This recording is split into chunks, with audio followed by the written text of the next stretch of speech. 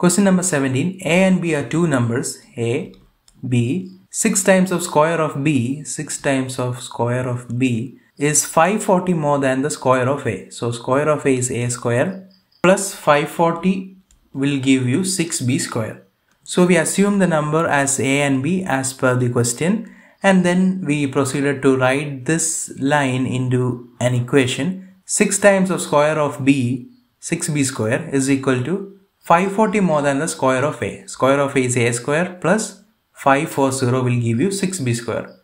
Now we look at the second part of the question where respective ratio between A and B is 3:2. So A is to B is equal to 3:2. So let's assume that the two numbers A and B is 3x and 2x because the ratio is 3:2. So we assume the numbers as 3x and 2x.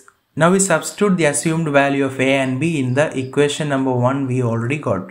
So it becomes 6 into 2x the whole square is equal to 3x the whole square plus 540. So that becomes 6 into 2x the whole square. 2x the whole square is 4x square. 4x square is 6, 24x square minus 3x a whole square is 9x square, which becomes minus 9x square is equal to 540. So 15x square is equal to 540.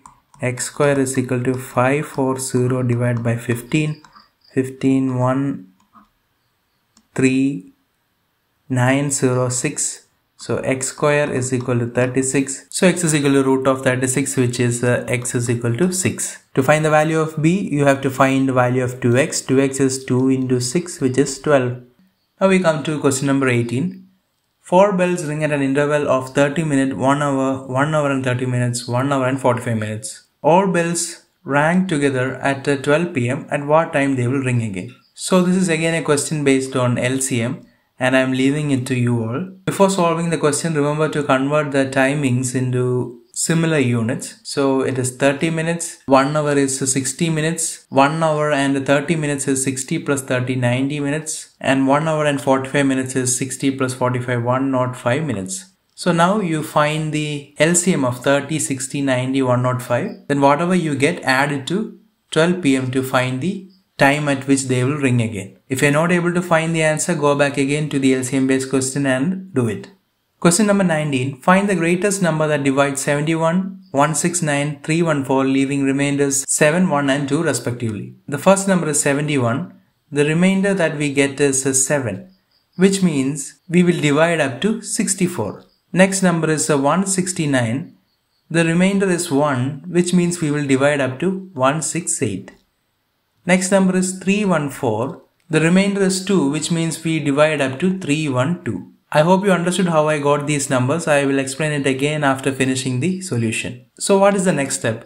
You have these numbers. Now you find the HCF of these set of numbers. Okay. So to find the HCF of these three numbers, 64, the number is 8 into 8, 64. The number is 8 into 8, which means 2 raised to 3 into 2 raised to 3. So 2 raised to 6.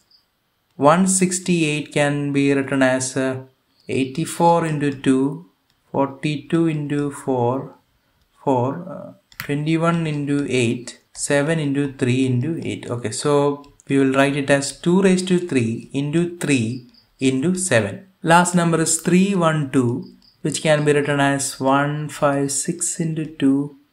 Simplifying again, you get 78 into 4, 39 into 8, or 13 into 3 into 8. So it is 2 raised to 3 into 3 into 13. So now we have basically found the prime factors of these numbers. So now how to find the highest common factor? First let's look at 13.